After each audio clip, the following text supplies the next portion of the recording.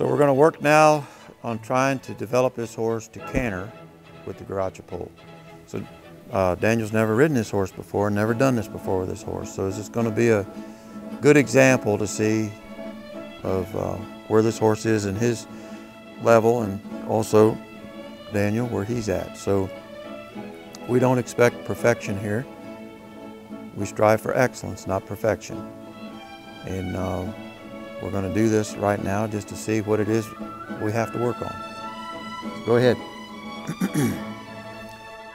So we had the horse cantering properly without the Garrocha pole first, obviously.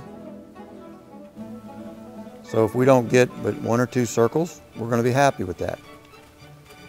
But Daniel worked with him on his departure, and he worked with him on his transition in our previous videos to get him prepared to do this. Okay?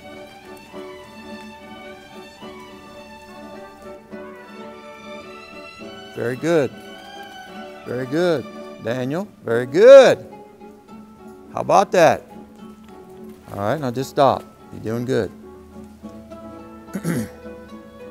Now, I want you to remember how we did it, Daniel, where you laid the pole on your shoulder? Do that now.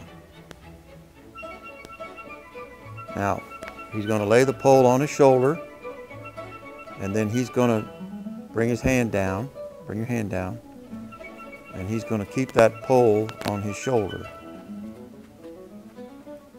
But for him to balance that pole, you see how he's having to maneuver his hips and maneuver his body?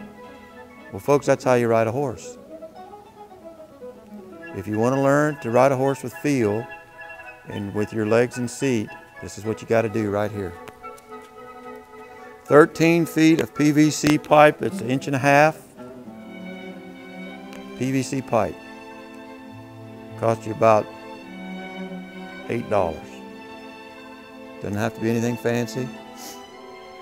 So Daniel's got the pole on his shoulder and he's balancing that. But the whole theory of this is, I want you to watch his waist and his shoulders, how he's got to position himself to maintain that pole.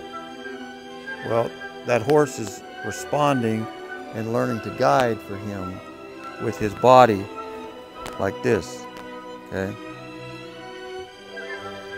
How old are you, Daniel? Daniel's 15 years old. Came to work as an apprentice here back in the summer. Worked with Monroe all summer. Daniel didn't spend his summer playing basketball and water skiing and laying by the pool and getting tattoos. He was out here working. Well, look what you end up with. Hard work pays off. I'm proud of that young man. He's done very good. This makes me feel real good.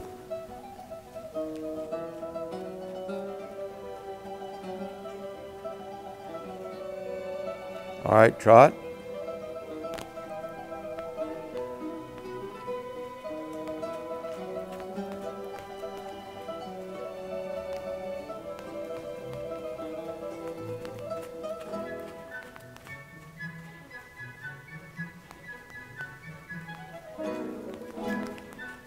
Okay. So we're not going to try to canter in this with holding the pole on your shoulder. You know, you got to take this kind of in stride and in different stages. So, all right, so our next video, I'm going to talk about conditioning your horse for noises, sound.